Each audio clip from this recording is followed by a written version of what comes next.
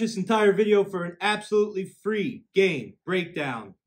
We're at the beginning of June here, June 1st, and I am back, guys. I know you missed me. My guy Billy's going to be doing a lot more videos, like I said.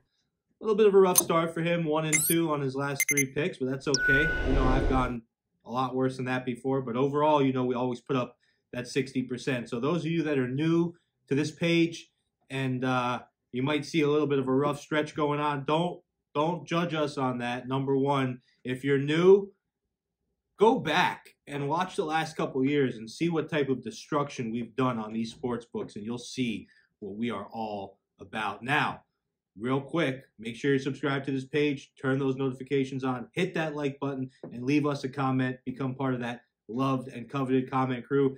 And to the comment crew that still showed the love to Billy when I wasn't here for those games, we appreciate that. We love you guys for that. So keep it coming. Now that Teddy's back, let's get these comments up. Everyone that's missed me, go ahead and let us know in those comments. So let me get into this game. I'm going to be giving you guys a team total in this one. This is a team total. So for those of you that are new to baseball betting, I know a lot of people that we talk to, they know all about basketball, all about football. But when it comes to baseball, they're a little bit, you know, whatever. Team total, just like it would be in any other sport.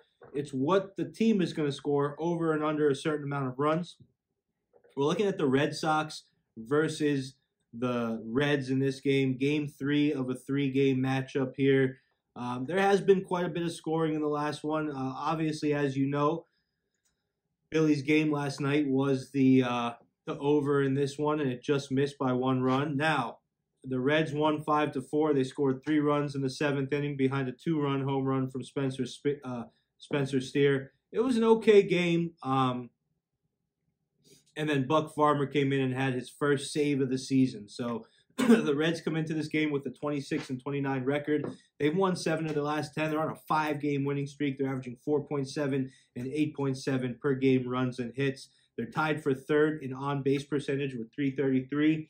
And if anyone ever watched Moneyball, you know how important on-base percentage is for teams winning games.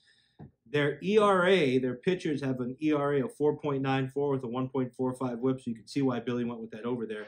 Their pitchers aren't very good.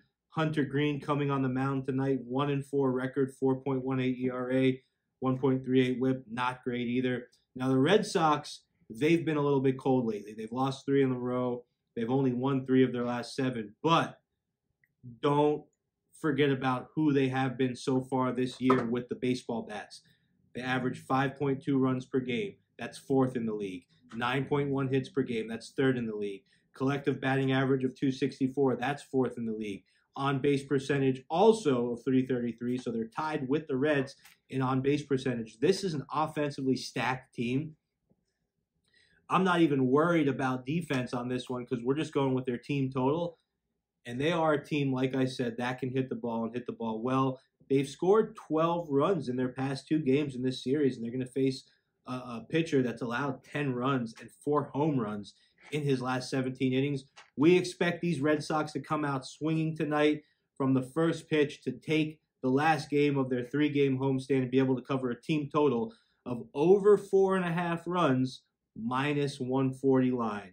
Lock it and clock it. This game, it's looking like the best line, as you saw in the last one, is going to be on BetMGM. They are going to have the best line on this game. So lock it in with BetMGM. If you are in one of the states where the BetMGM is operating, go ahead and lock it in there. I love you guys, and I will see you tomorrow. Take care.